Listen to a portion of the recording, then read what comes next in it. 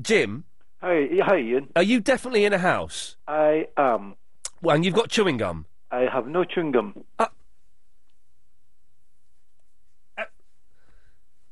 Have you got onions? I've got oranges, lots of oranges. Oh, for God's sakes. This is a What are you going to do with oranges? I could peel an orange and I could pretend it's an onion, and then we could set up the whatever you want to do and see if it works. No, but what I want to do, Jim, requires onions and chewing gum. But I'm being shanghaied into this. I didn't phone to take part in this experiment. Well, what did you phone? Be with you in a second, Barry. All right. What did you phone for? Well, there's an old saying, to know your onions. And as you're talking about onions, I just wondered where this came from.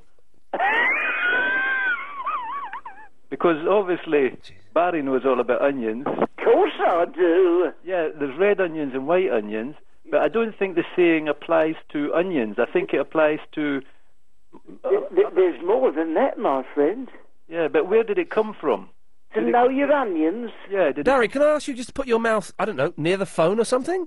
Oh, I'm a bit far away, am I? Well, is this the phone you normally call on? Because it sounds rubbish. Is it? Can you hear me now? Sort of. I can hear you clearly, Barry. All right. Well, Barry, explain to Jim where to know your onions comes from and the different types of onions. Well, let's first things first. Spring. Oh, spring onions. Oh, yeah, spring onion. Yeah. Spanish. Oh, Spanish onions. Yeah. Shallot. French onions. Are they an onion? Shallot Yeah, is from the onion family, family d'oignon. Okay. I like those. I like them shallots. Thank you. Yeah. I hate onions. Yes. Good. So, to know your onions, well, it's a very interesting thing. I'd like to offer up some... You literally know your onions, don't you, Barry? I literally know my onions. I've named 4. Yes. But where the expression comes from, I've no idea. Okay, disappointing. Right, so Jim, you haven't got any onions. I've got no onions. Right, I'm cutting you off. This is all backfired terribly, Barry. This was Chris's idea to find out which method of peeling onions works the best, whether the spoon in the mouth or the chewing gum. Now, Chris, are they the only people that called in? Yeah. Right, well, we need 2 more onion peelers. 0845 60, steady on, 60973. We need 2 more onion peelers to take part in the Great Onion Experiment of 2007 on LBC 97.3, home of the onions, London's biggest onion. Do you want me to do the onion test? Because I was going to talk about the toilet. Have you got an onion? Well, I'll have a look. I'll go back in the kitchen. Have a little look. It's got to be a white onion. Let's have a look. And then have you got any chewing gum? That's the free. I've got a wooden spoon. Okay, well that's a start. Okay. Have a look for it. I've got a white onion. It's a cooking onion. Well, right, hang on, Chris. Can you take line 5? See if either of these 2 lines have got chewing gum and an onion, because then we can do. Ideally, I wanted to do them both at the same time, but it's looking like this has been an awful idea. It's not going all that well. We'll try and salvage something. Well, we'll see what we can get out of the dregs of my career. But you called in about the toilet book as well, did you? I phoned in about being on the toilet.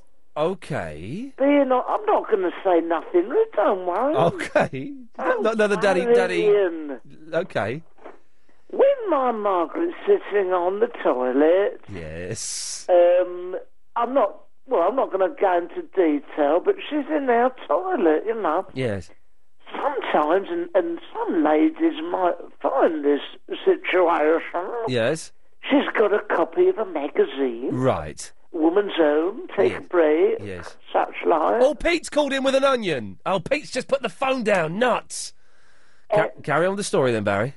She very often finds it rather off-putting when someone's looking out from the magazine. Right, yes. At her. Ah, well, yes, I'd imagine she would. To seize up. Right. Quickly put Pete through, Chris. She seizes right up. Yeah, the magazine, like if Jordan or someone is... Yeah, looking out.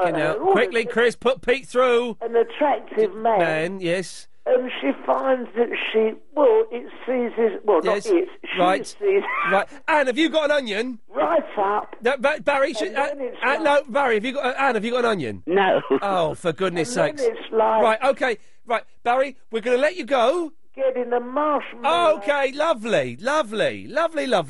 Oh, that fired horribly. Anne. Yes. You're a lady. Yes. Do you have a book in the toilet?